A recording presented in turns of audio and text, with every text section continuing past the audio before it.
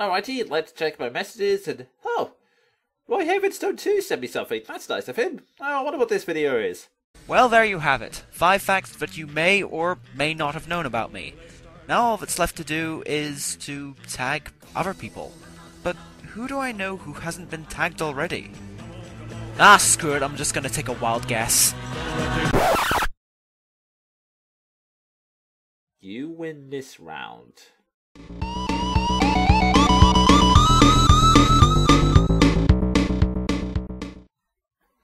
Okay, I've now been tagged, so the rules are I have to reveal 5 things you may or may not know about me, and then tag 5 other people. Alright then, here we go. Number 1. Aside from video games, my other nerddom is martial arts. Now I've already mentioned that I'm in a Dark Age reenactment group part-time, but I also practice Tai Chi, and I used to practice kickboxing before my instructor went mental. And whilst there are no other local martial art classes in my area, or at least not ones I can reach on a regular basis, I have also read many books on the subject. This is why I love watching Kung Fu movies, and it is also why the backward grip the apprentice uses really annoys me, but that's another rant for another day. And despite this, I know it's going to sound weird, but I hate violence and gore. I guess I just like knowing how things work. Number 2. Although you would think that monkeys are my favourite animal, considering that, you know, I'm called the Jonin monkey and everything, monkeys are in fact my 4th favourite animal. 3rd place would be a tie between wolves and foxes, because, hey, they look pretty cool, right? 2nd would be cats, just because I have one, and they are a mixture between adorable, hilarious, or absolutely terrifying, depending on what expression they're giving you. And my all-time favourite animal is, oddly enough, seagulls. I can pin this down mainly to 2 reasons.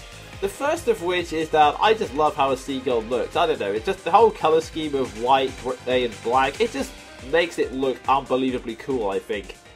And number 2, I love seagulls just because they are crafty bastards. They may be scavengers, but they have no fear. Unlike other animals, they don't run away from humans, they charge straight at them, because where humans live, there's gonna be food. This only strengthened when I went to university, because every single day I would walk over the campus and I would see the seagulls stamping the ground in this kind of strange dance. And the reason they do this is because by dancing, that creates a lot of tremors in the ground, the earthworms pop up to see what the hell's going on, and the seagulls instantly nab them.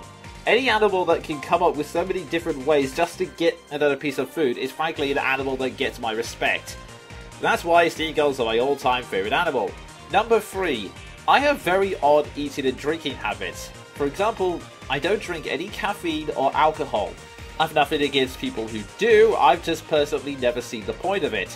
However, I do drink apple juice on a regular basis, so unfortunately those sketches in Disguise of Arcadia episode of VGT are a lot closer to the truth than most people realise. Whilst I've not got tipsy off apple juice, it is the one thing I am constantly drinking. In fact, whenever me and Sven do Monkey Broadcast, I'm usually slowly getting through a pint glass full of the stuff. Because damn it, nothing calms the nerves and soothes the vocal cords like a glass full of apple juice. Preferably concentrate though, I've never really liked the press, it just tastes too watery and weak to my taste, but I'm getting way off topic now. Number 4. Since I'm sure people are curious, my Donkey Kong fanboyism has led me to buy pretty much every single Donkey Kong game, with the exception of the DKC free port of Donkey Kong Country. And I also have a Donkey Kong t-shirt and a Donkey Kong keyring for my car. Yes, I know it's sad, but hey, what can I say? I love the big guy, and I've got an image to keep up now as well. And finally, number 5. I've already mentioned in an old episode of Monkey Broadcast what inspired me to make internet videos, but many people don't know where my style of humour comes from. And for those of you who want to know, it's BBC Radio 4 comedies. But when I say Radio 4 comedies, I tend to mean the more modern day satirical comedies. I mean, don't get me wrong, I love the long running panel games such as Just a Minute and I'm Sorry I Haven't a Clue, but honestly, the classics everyone loves to talk about, like Hancock and The Good Show, I've never really seemed to be that funny. Why? Well, Hancock just always seemed like an old man whinging to me, and The Good Show was from a painfully insulting period of British history where, in order to let people know it was a comedy, everyone had to speak in funny voices like this every 24 hours. Oh, God. So yeah, I've never found that kind of thing funny. However, but if you're curious, then a lot of people have uploaded clips to YouTube. Just type in The Now Show or It's Been a Bad Week and you'll easily find some of the clips. It's the mixture of presenting opinions in a comedic way, as also occasionally cutting off to do sketches, that I really do enjoy about these comedies. That said, there are some TV influences as well, such as The Simpsons, South Park, and the TV panel shows like Would I Lie to You and Have I Got News for You. Although, Have I Got News for You, is it just me or is that getting less and less funny each season? I don't know, maybe it's because I'm getting more annoyed of Ian Hislop these days. Maybe it's because I lost respect for him after the time he declared that Sarah Palin was an attractive politician, or the time he accused Mark Steele, a man who's 10 times funnier than he'll ever be, of being a communist because he made the suggestion that maybe us British won't be able to live up to the Chinese Olympic opening ceremony. Oh boy. But yeah, that's where my humour came from. And there you have it, 5 things you may or may not have known about me.